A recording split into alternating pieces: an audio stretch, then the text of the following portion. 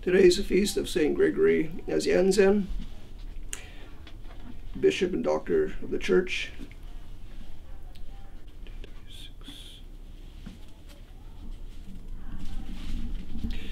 Epistle from the book of Ecclesiasticus.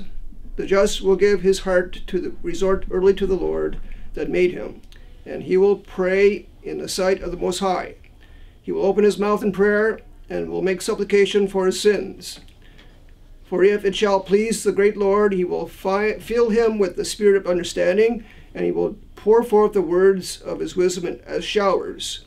And in his prayer he will confess to the Lord, and he will direct his counsel and his knowledge, and in his secrets shall he meditate.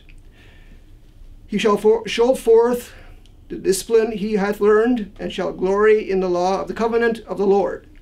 Many shall praise his wisdom, and it shall never be forgotten.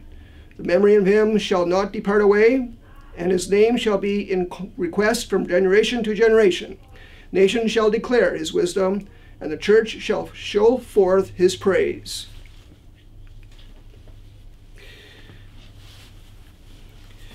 The continuation of the Holy Gospel according to St. Matthew. At that time Jesus said to his disciples, "You are the salt of the earth. But if the salt lose its savor, wherewith shall it be salted?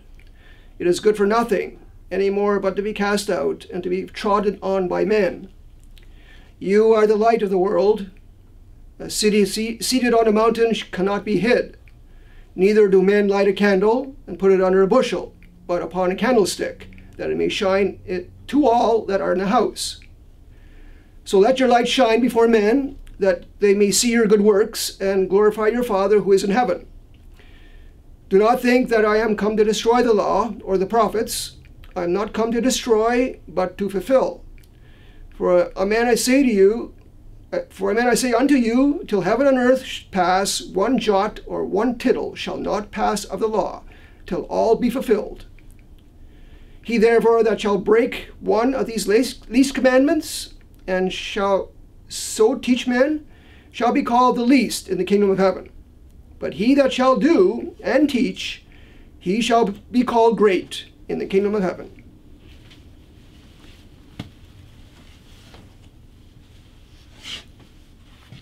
Please be seated.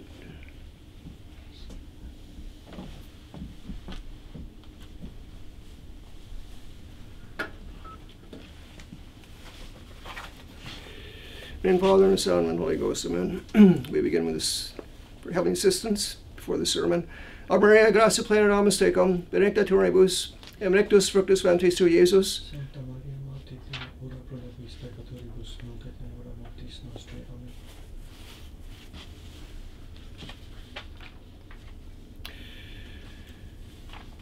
Today's saint, St. Gregory Nazianzen, lived in a period of the church where he had to fight for the faith. As bishop, he had to fight many heresies to keep the faith pure. We live in a similar situation in this great crisis of the church, this great apostasy in the last 60 years since Vatican II. In fact, since the great scandal last fall on the Amazon Synod, and last few weeks with the Catholic churches being closed, some may wonder, what has happened to the Catholic Church? So we'll try to answer this question today in a general way. As a couple of Catholic writers have said, for many centuries, men have attempted to destroy the Catholic Church. Various means have been employed. Persecution only caused the church to grow. Infiltration was an alternative plan. It would take years, decades, even centuries, but it would also be extremely effective. If you cannot overtake the fort from without, send a spy within who will open the gates for your enemies.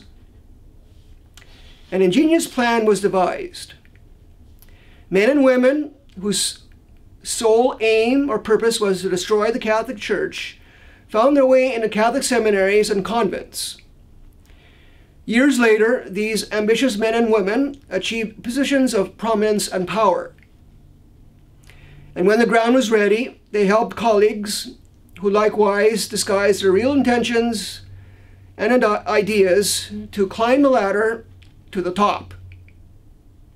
Priests become bishops, bishops become cardinals, cardinals can help elect one of their own number as a pope. Heads of the educational departments can hold great sway over multitudes of people. They can fashion the coming generations and the future priests. Following the death of Pope Pius XII, which took place in 1958, a coalition of modernists, Freemasons, and Marxists, communists took over the Vatican. They achieved positions of prominence and could come out of the woodwork since their great enemy, Pope Pius XII, was out of the way.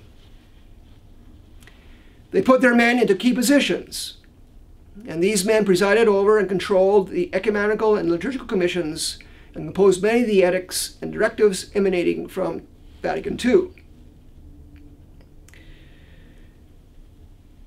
Holy Scripture tells us of a great falling away and a universal apostasy from God, and we actually witness these events today. God permitted these events as a just chastisement for the laxity of many Catholics prior to Vatican II. Many Catholics obviously did not appreciate their faith at that time. Otherwise, the work of the modernist reformers could never have achieved such widespread acceptance, nor have been carried out so smoothly. The bishops also bowed their heads and went along with the crowd. Through the course of time, many of the older bishops who objected to the changes of Vatican II eventually died. They were promptly replaced by men who could continue the work of Vatican II. Even though many bishops today work as free agents, yet they are working for the same goals as the modernists. Now, some of us may say this sounds as though that there's a conspiracy. Not only is there a conspiracy, but they know that there was a conspiracy. An important individual was behind it all. His name is Satan. The Catholic Church has been the devil's public enemy #1 for centuries. The Church has been responsible for leading countless multitudes down the straight and narrow path to heaven. If the devil could conquer the Catholic Church, he would have accomplished his greatest goal. This will never happen, since the Catholic Church will last until the end of time. Yet he could mint a counterfeit church and name it the Catholic Church. He could craftily control the Vatican, control the church buildings and institutions. He could put his people in positions of prominence. And he could deceive multitudes. Remember, he has had almost 2,000 years to plan this. And Holy Scripture foretold these events.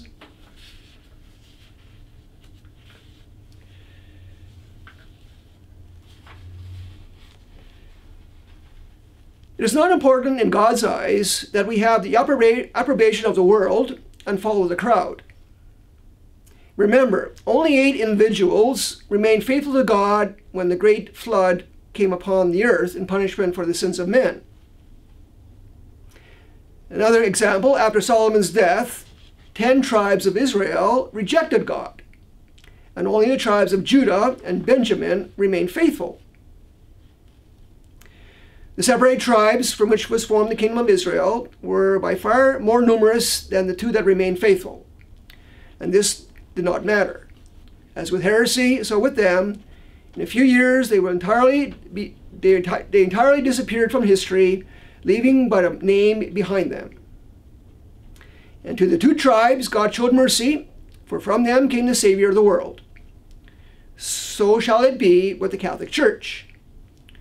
She has seen the rise and fall of all forms of heresies, many of which for a time seemed to threaten her existence. But they have passed away, while she remains, as she will remain to the end.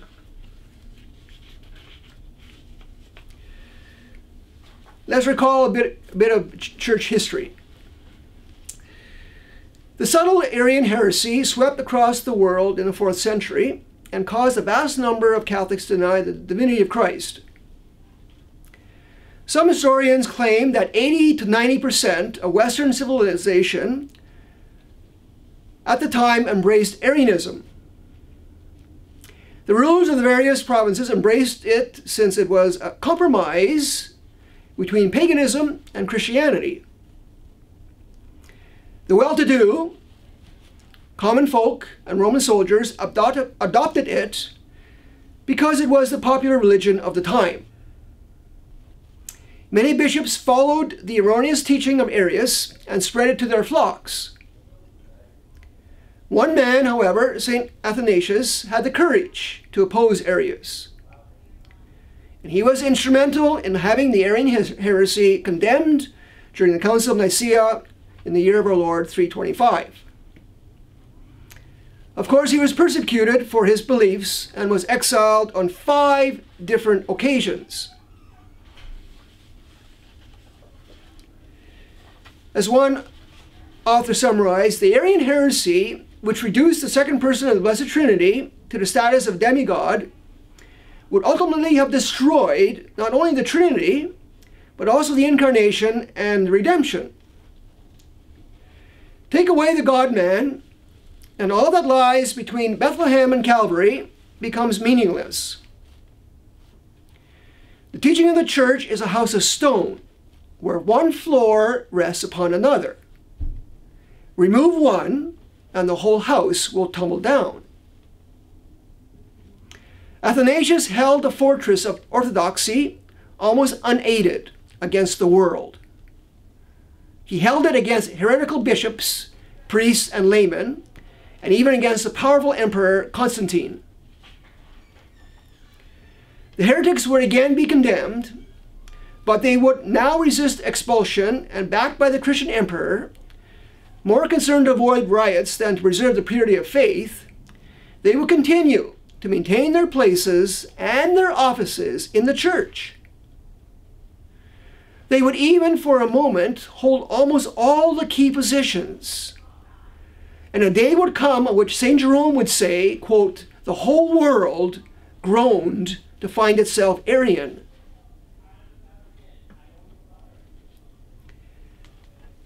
St. Athanasius indeed was one of the greatest men of that era. His valiant perseverance won the world back for Christ. And through the course of time, there were other rebellions against the Catholic Church. The Eastern Orthodox churches in Western Europe and Asia broke their ties from Rome in the 11th century. Martin Luther revolted against the Church in the 16th century. And following his death, German princes took advantage of the chaos created by Luther. They expanded the reforms of Luther into a full-fledged Reformation. These princes saw this opportunity in using this political device to confiscate church property in order to strengthen their own political positions in the Germanic lands. Half of Europe drank in the poison of the new doctrine, which was to lead first to denial of religious authority as regards the supernatural order, and next to denial of religion itself, followed by its banishment from the social, and finally from every sphere of human endeavor. England followed Henry VIII out of the church in the 16th century. In these countries, priests, bishops, and patriarchs led astray the faithful who continue to attend their local churches. It has happened before. It is possible that it will happen again. Do we not witness this today? Is it the same church?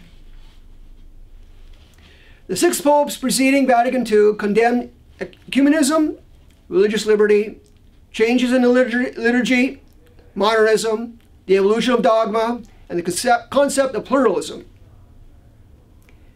The decrees of Vatican II, as well as those still emanating from the Vatican today, from the 6 last popes, actively promote all of the above. they both cannot be right. The popes since Vatican II have taught the grand heresy that the Catholic Church is no longer the one true church. Dialogue with all religions, who are also called the people of God, is officially promoted by their encyclical letters, papal pronouncements, and public actions. Worship with non-Catholics and non-Christians is not merely encouraged, but officially decreed. These men have not merely introduced small changes, but they have actually plotted a new course for the Church, a new direction. Our Lord Jesus Christ never engaged in dialogue with false religions or joined in pagan worship. Christ never compromised on matters of faith. He opposed error and evil and taught the true way to God. Christ had compassion on the multitude, but he condemned the Pharisees for their hypocrisy and lack of true leadership. The popes, the saints, the fathers, and the doctors of the Church have consistently taught the Catholic faith one way for 2,000 years. And on the other hand, Vatican II, for the past 50 years, have taught it another way. One may ask, how could this happen? How could this be a new church? I'm still attending St. Mary's Church, and Father Murphy is still a pastor, and the school buildings are still there. Let's analyze the situation. It is still the same church building, but radically different things are going on inside. It is not only a new Mass, but a counterfeit Mass. The teachings emanating from the pulpits are not found in Christ's gospel. The new sacraments are not the same ones that Christ instituted. These are not two different aspects of the Catholic Church, but rather two distinctly different churches. Even the church calendar has changed. The two are known and described by their differences, not by their similarities.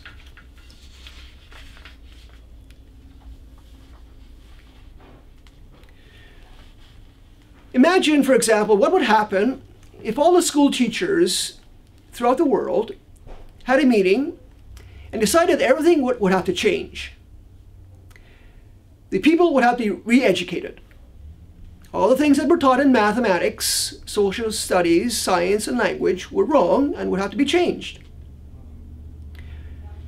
It would be unlawful to add, subtract, speak, or to write the old way.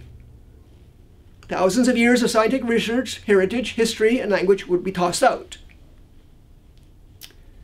What would be the reaction? People would not tolerate such nonsense. Yet this is exactly what Vatican II has done in the religious sphere. Is a new church instituted by God or by man? St. Thomas Aquinas said, "The moon draws her light from the sun, and the church is beautiful like the moon because she takes her light from Christ, her spouse, and shines with his grace." St. Hilary, a doctor of the Church, called the Catholic Church, quote, "the mouth of Christ, because it is to it and through it that the mysteries are revealed." The same cannot be said of the new church. It is not based on Christ, but on the fickle whims of deceitful men. The Catholic Church is not merely going through a bad time. We are witnesses to a revolution whose ultimate objective is the destruction of the holy sacraments of the Mass and the Catholic Church. That which it calls itself the Catholic Church today, that is, the new church, is not the Catholic Church. St. Paul tells us in the Epistle to Galatians, "Though we apostles, or even an angel from heaven, were to come and preach to you a different gospel from what we have preached, let him be anathema." No man has a right to establish a religion. No man has a right to dictate to his fellow man what he shall do to save his soul. Religion must come from God, And any religion that is not established by God is a false religion, a human institution, and not an institution of God.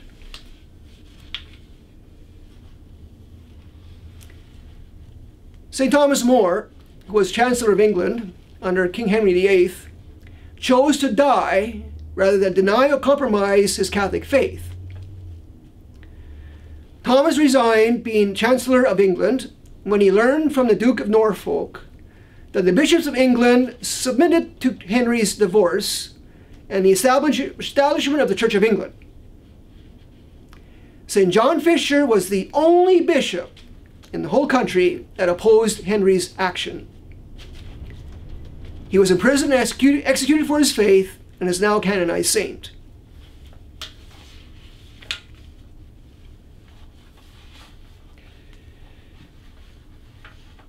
We can hide our heads in the sand and pretend that everything is all right. Or we can pray to God and for help in these trying times, live our Catholic faith, and research and study the situation for ourselves. Catholics of today must eventually make a choice of either following what the Catholic Church and 260 popes have taught for the past 20 centuries, or what Vatican II and the last 6 popes have taught for the last 50 years. Since they are complete opposites, both cannot be right. The practice of walking the fence cannot go on indefinitely.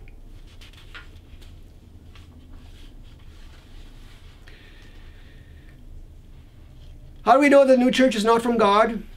Remember, God is supreme. God is eternal and unchangeable. He always was, always will be, and always remains the same. God is immutable. So are his laws and his church.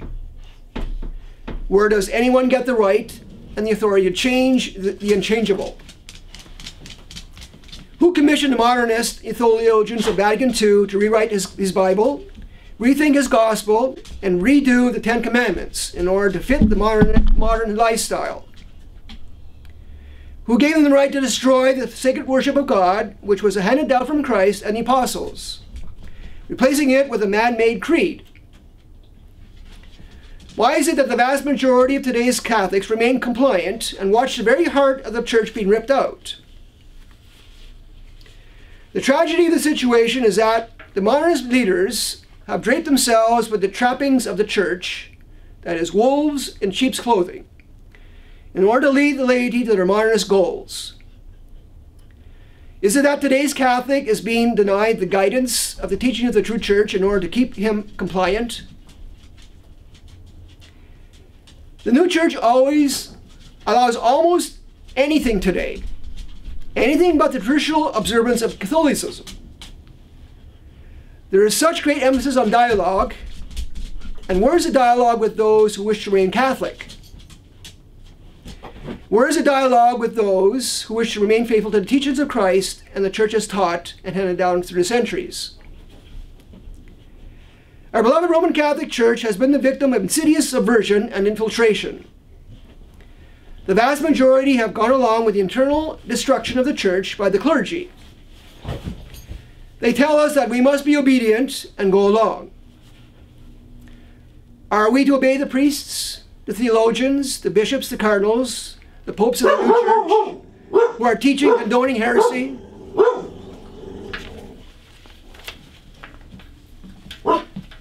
Remember, there's a difference between true and false obedience. God is the ultimate authority. Legitimate authority takes God's place on earth to ensure order in society.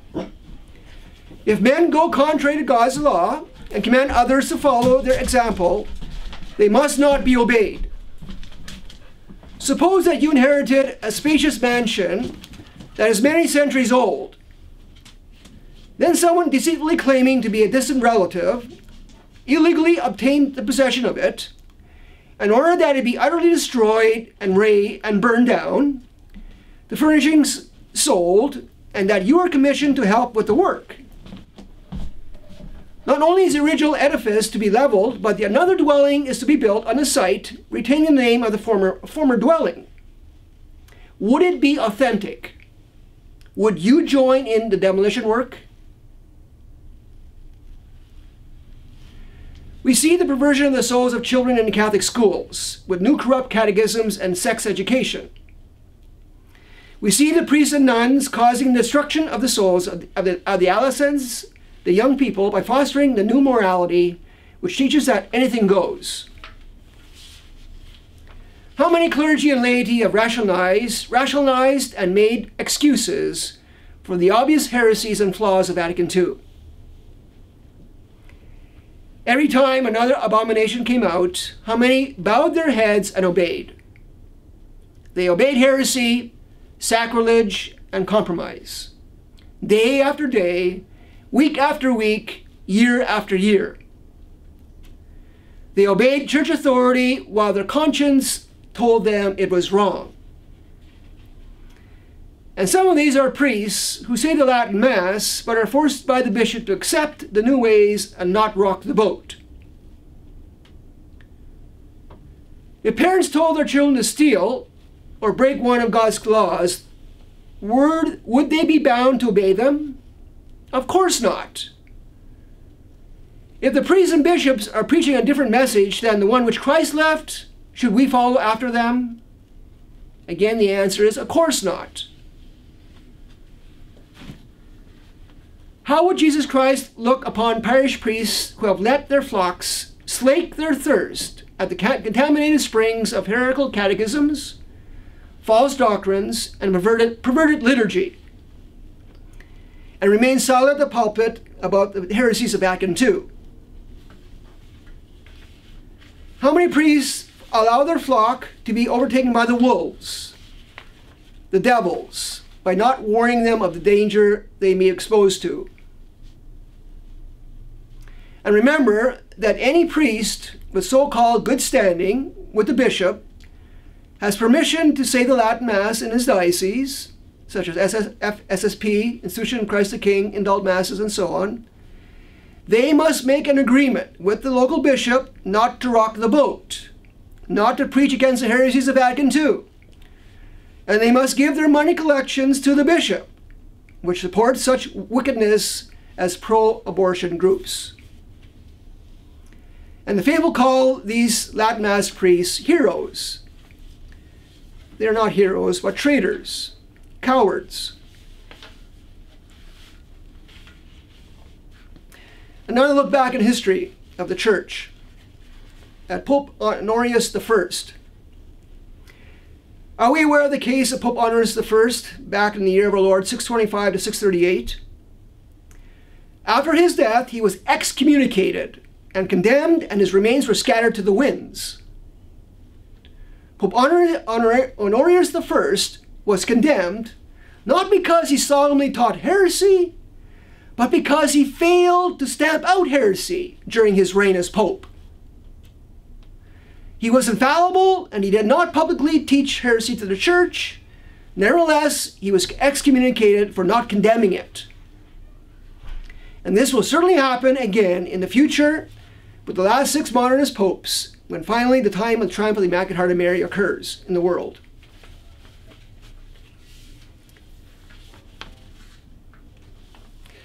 Here's an appropriate quotation from Pope Pius XII on May 13th, 1946, which summarizes this tragedy. He said, "In the decisive hour of history, in which the kingdom of evil with infernal strategy uses every means and loses all its forces to destroy faith and morals and the kingdom of God, the children of light and the children of God must use every means to pledge themselves totally to defend these, if they wish to avoid more disastrous and vastly greater ruin than the material ruin heaped up by the war. In this struggle, no one can be neutral or hesitant. We need an enlightened, a convinced, and fearless Catholicism, one that takes its inspiration from faith and is obedient to the commandments, a Catholicism of mind and action, both in public and in private." End of quote. In summary, the temptations of our Lord Jesus Christ are to us a subject both of consolation and instruction. Let us then live in strong hope and strong faith in these times, The triumph of the Immaculate Heart will occur, as she said at Fatima, Portugal. Amen. In the name of the Father, and the Son, and the Holy Ghost. Amen.